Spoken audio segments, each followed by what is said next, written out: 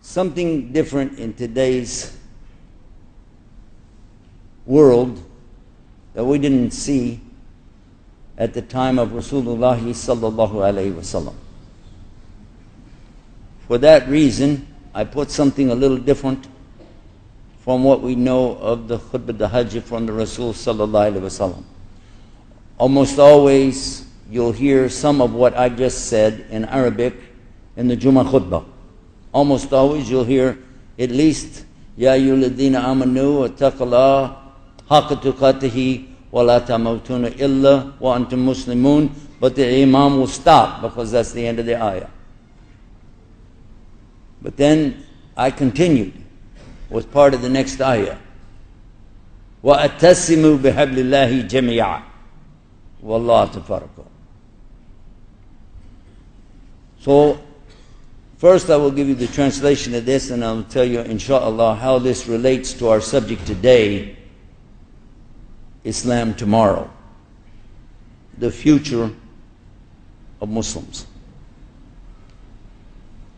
The ayah that you always hear has a meaning in English something like this. O you who believe,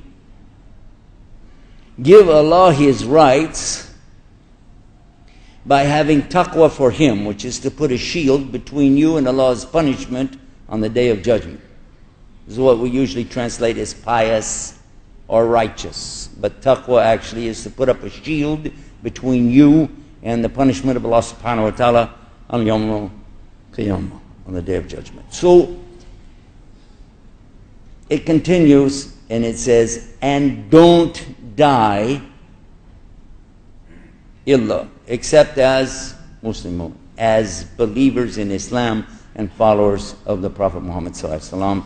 This is the meaning behind being a real Muslim. Why did I add that, and how does that apply to my subject today, which is Islam tomorrow? Because the meaning of that next little bit is very, very heavy. And exactly what Allah tells you don't do, I can promise you somebody's going to do it, otherwise He wouldn't mention it. Just as in the very beginning for the Jewish, the Christians, and certainly for the Muslims, we know that our father Adam was tested with one thing. What was he tested with? Don't kill somebody? Well, he was the first person, so there wasn't nobody to kill anyway. Don't steal anything. How can he steal from anybody? Everything was all there for him. That wasn't the problem. About fornication, the only woman created was his wife, so there's no problem there. It's one thing.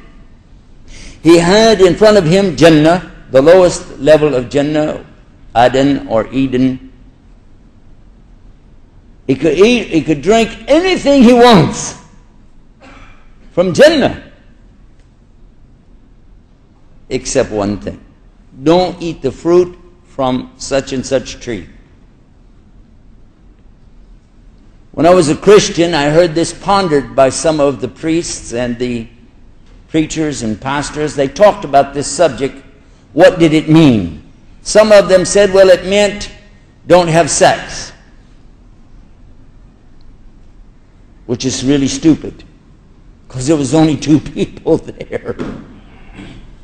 Some said that it indicated that they were naked, which comes up later. Some said it was just symbolic. Some even said it wasn't really a tree at all. It was just don't sin in general. They had a lot of opinions about it. Maybe some of you have thought about this question. Why? Why? Because Adam and Eve ate from a tree. How did that bring such big sin into the world?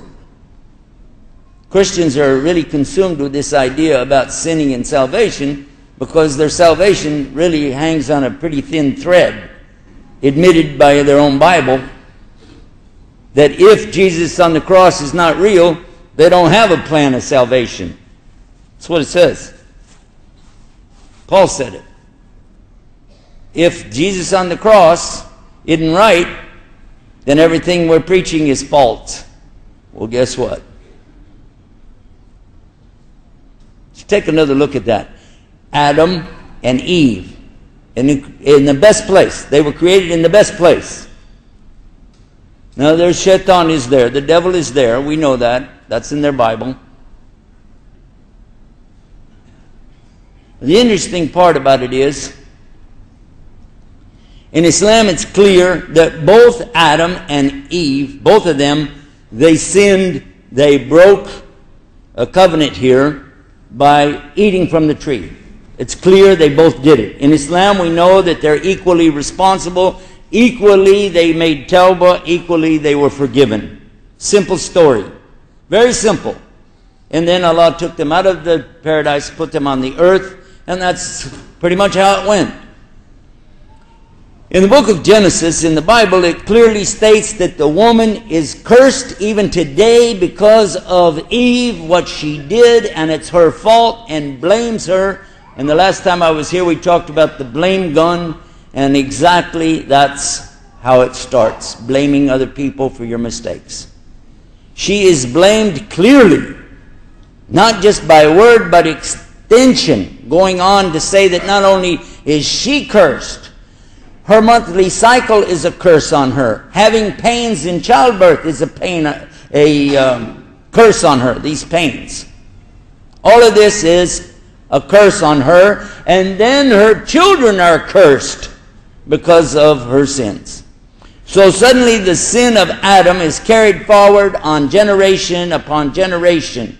And then the only thing that's going to cure that up is slaughtering an animal, and the blood of that animal is going to have to pay for eating the fruit. Well, that gets pretty expensive if you stop and think about that. And this continued on for so many generations that people were making money out of this. We're talking about thousands, millenniums. We're talking many years. And when people wanted to slaughter, it had to be such and such and so and so. And by the way, the priests were the only ones that happened to have exactly what you needed, but it was going to cost you some money. Then you could be forgiven. Another thing that went along with that was if you brought the wrong kind of money, it couldn't be used in the temple. You have to change the money over here for this money. And I don't know if some of you have had this experience. You probably never had to change any money in your life, did you? Never had to trade currency, did you? We do it all the time. And we know when you trade, you're going to lose part of your values. True? Well, it was no exception back then. According to the New Testament, it said Jesus drove these money changers out of the temple. For doing what? Made them, number one, made them buy these animals that they had. These are sacred animals. These are pure animals. Yours aren't. And you have to use this money that we have, and we're not going to give you full value for it. So we'll get you twice. Once when you change the money, and then once when you buy the animal. Read the Bible, this is what it says. For us, we don't have this problem because there was no extension here. Adam sinned. Yes. Eve sinned. Yes. Both of them made tawbah. They repented to Allah. Allah, I made the sin. I'm sorry. They cried about it. They asked Allah to forgive them, and they never did it again, so therefore they were forgiven. Simple as that. Simple. And it's logical. It doesn't mess up your mind. It doesn't make you start thinking, okay, what kind of God is this? He's mad because, and then we have to, I can't get it. Confusing. Islam is very clear. Everything in Islam is straight. You can understand it if you want to. And how does this apply to our subject today? I want you to look back one more time at this subject. Why is it that Allah said, don't eat from the tree?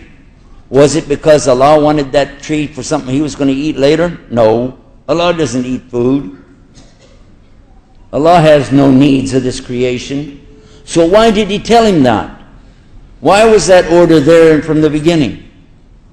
Why did Allah create a tree there that He didn't want him to eat? If it's paradise, that's strange, isn't it? This is before we get into the subject of the devil tempting him and all the rest of it. As a Muslim, I think everybody here is ready to just tell me all in one voice, because it's a test. We know this life is a test. Again, it's very easy to understand, isn't it? You're born, and then you die. And in between, you do stuff. What are you going to be asked about? You won't be asked about being born, because Allah caused that to happen. And you're not going to be asked about how you died, unless you did it to yourself, because Allah is going to cause that to happen. But what's in between is what you're going to be asked about, true or false. That's your test, isn't it? Because if there's no test, then you should just keep on living forever. But you don't. Everybody dies. Qala Allah subhanahu wa ta'ala, Kullu nafsin dha'iqatul maut. Every single soul will taste death. You can't get around it. I can't get around it. No matter how you try. No matter how you plan ahead with health insurance. No matter how many people you know that are doctors that can fix stuff that breaks. You're going to die. And you're going to be seriously asked about every single thing that you did in this life. So you can party now, but the day of payment is going to show up, and then what will you do? This is why Muslims are so careful in some of the smallest details of their life, because they know they're going to be asked about it. It's easy for me to say this because I've seen so many Muslims in so many countries. I will tell you, the Muslims, even today, are still the most conscientious about their belief and about their religion. Even the ones with big mistakes. I was told that in one country, an Arab country, that even when these haramis, guys that steal stuff, before they go out to steal, they say, Tawakkal to Allah, let's go.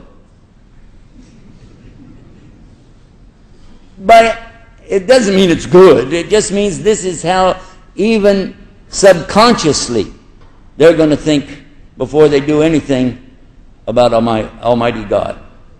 And obviously, they didn't think about it very deep, or they wouldn't steal stuff. The point is, though, on the tip of the tongue of the Muslim hangs the word Allah. Ask any Muslim, anywhere, anytime, how's it going? How you doing? What's up? How's the family? What will be the automatic answer? Even if he has the worst problem or just had the best experience, he's still going to start with these words. Alhamdulillah. When I was a Christian, we used to hear some people, the born-again Christians, say, praise God, praise God. We used to hear that sometimes. But from the Muslim, he's saying all the praise, all the worship is only for Allah many times a day. Maybe even in the thousands of times every single day, Muslims are saying, Alhamdulillah, Alhamdulillah. I'm happy, Alhamdulillah. I'm not happy, Alhamdulillah. It's still the same answer, and this is a good sign. Now we come to, why, Yusuf, did you add the next part of that ayah in Surah Al-Imran? Why did you do that? How does that work? How do I relate to that? Well, when we come back, we're going to talk about that. So don't go away.